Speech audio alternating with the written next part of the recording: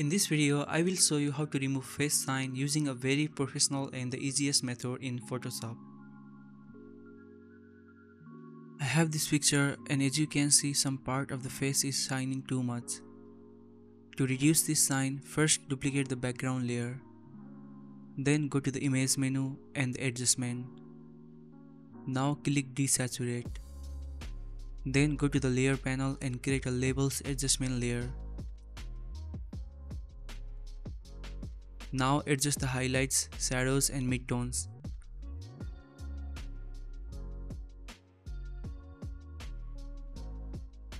Then use the brush tool with the black color selected to paint over areas that are bright, excluding the shiny parts of the face. The goal is to darken other areas while preserving the shine on the face. Now go to the channels and hold Ctrl and click to the RGB thumbnail. It will make a selection of the white area. And then go to the layer panel and delete all 3 layers.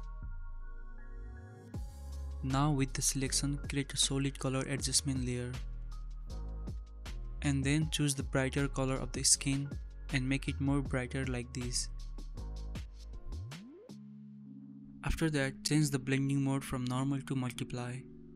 Now as you can see, there is no more shine in the face, but it doesn't look nice. To fix this, go to the window menu and turn on properties.